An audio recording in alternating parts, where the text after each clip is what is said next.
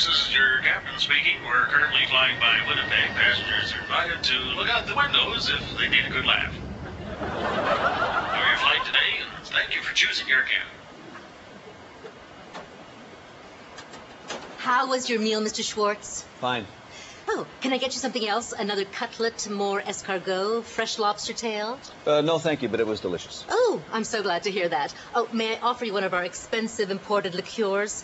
Compliments of the captain. You do know who I am?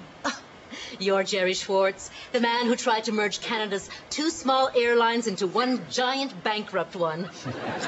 I guess you've forgiven me for leading that hostile takeover bid for Air Canada. Oh, of course, Mr. Schwartz. We don't hold grudges at Air Canada. And it was very nice of your president to give me this lifetime VIP pass. Mr. Schwartz, our job at Air Canada is to provide our passengers with the absolute best service, even if they happen to be an insensitive, opportunist American Airlines frontman.